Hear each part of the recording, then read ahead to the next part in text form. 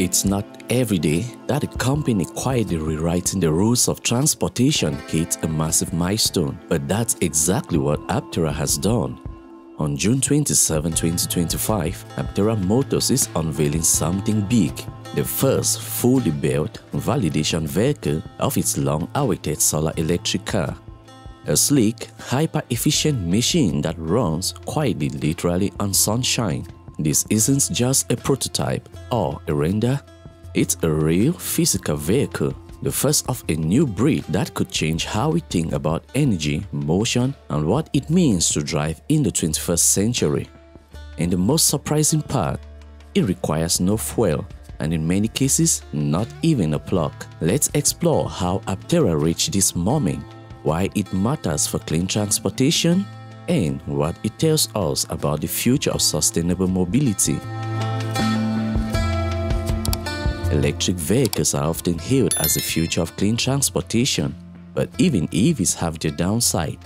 They are heavy, they are resource intensive, and despite the lack of tailpipes, their carbon footprint is still deeply tied to how the electricity is generated. In a nutshell, most EVs are heavy, some topping 4,000 pounds. They use rare materials, and the energy that powers them often comes from fossil fuel-based grids.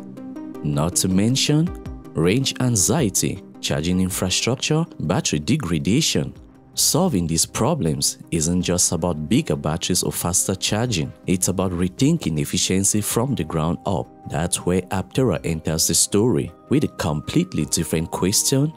What if the most sustainable vehicle was one that rarely needed to charge at all? Aptera's story isn't new. In fact, they first appeared on the scene back in 2006, but after early hurdles and a market that wasn't ready, the company faded until it came roaring back in 2019 with a new design philosophy and a clearer mission: build the most efficient vehicle ever made. Artemis, the vehicle said to be revealed on June 27, is the culmination of that mission. Sculpted like a teardrop, nature's most aerodynamic shape, the vehicle is expected to boast a drag coefficient of about 0.13. Compare that to a Tesla Model 3 at around 0.23, and you start to see the scale of optimization. Aptera Motors was founded on the core principle, ultra-efficiency. Instead of building a typical EV, they designed a three-wheeled aerodynamic vehicle shaped more like a raindrop than a car. Why? Because in fluid dynamics, the teardrop is the most efficient shape for moving through air. And striving to achieve a drag coefficient of 0.13, Aptera glides with minimal resistance. That means less energy is needed to go the same distance. Combine that with a lightweight composite body, regenerative braking, and integrated solar panels, and the result is a vehicle that can drive up to 40 miles a day, powered purely by the sun. No grid connection, no fossil fuels, just the sky above.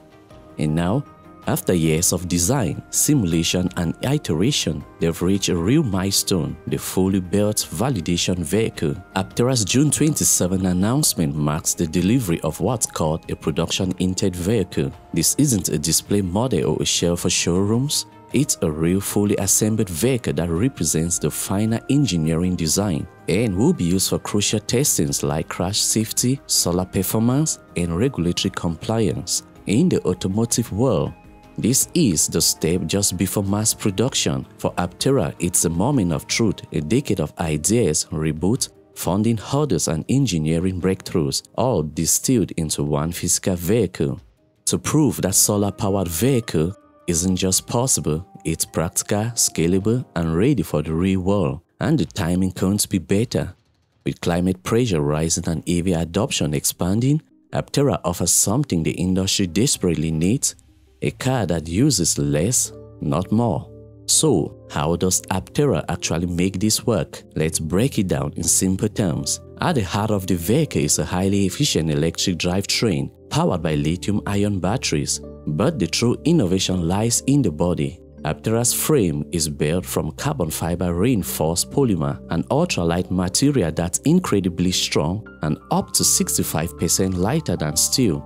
In fact, the entire vehicle is optimized for ultra efficiency. It weighs under 2,000 pounds and it includes in-wheel motors that eliminate mechanical losses from traditional drivetrains. Put simply, Aptera doesn't just use clean energy, it needs less energy to begin with. That flips the sustainability equation and gives solar power a race shot at viability in personal transportation. A solar car has always been a dream, but can it actually work outside the lab? For Aptera, the answer is yes. Each vehicle integrates up to 700 watts of curved solar panels across the roof, hood, and tail, designed to generate up to 40 miles of range per day in ideal conditions, and that's the game changer. Most Americans drive fewer than 30 miles per day, which means for the majority of users, Artemis could require zero charging, no plugs, no grid strains, just passive sunlight doing the heavy lifting. And when you do need extra range, Aptera offers battery configuration up to 1,000 miles per charge, far more than most EVs on the market today. Thanks to its low drag, the Aptera can travel up to 4 times farther than a typical EV on the same energy. That's not just good engineering, that's a complete redefining of sustainable transport. If Aptera succeeds, and early signs suggest it's succeeding, it could change the economics of personal transportation. Think about it this way: a car that rarely needs charging infrastructure, that requires far fewer materials to build, that can be shipped in flat pack crates and assembled locally, that makes clean energy mobile, accessible, and nearly maintenance-free.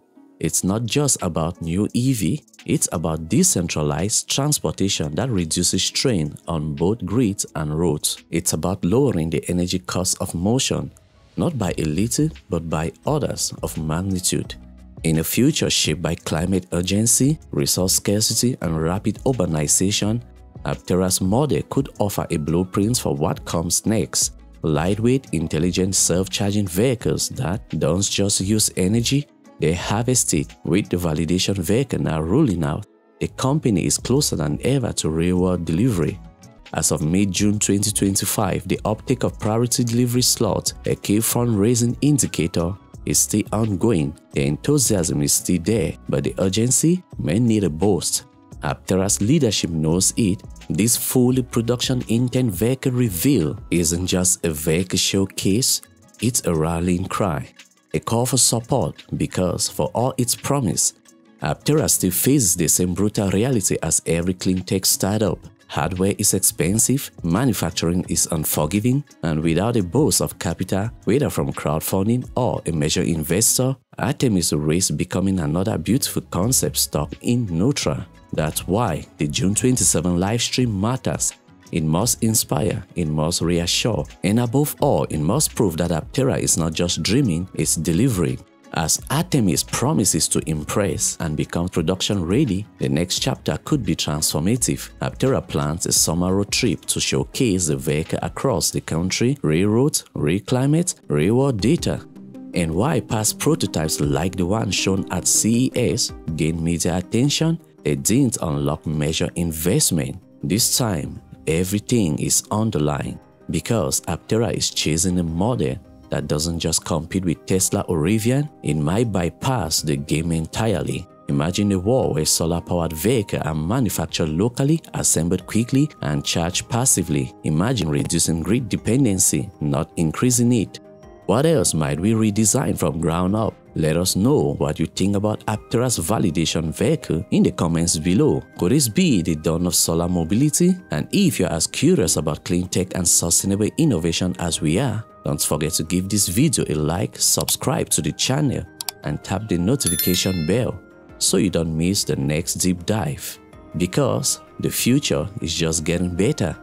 Thank you for sticking around to this point. See you in the next video.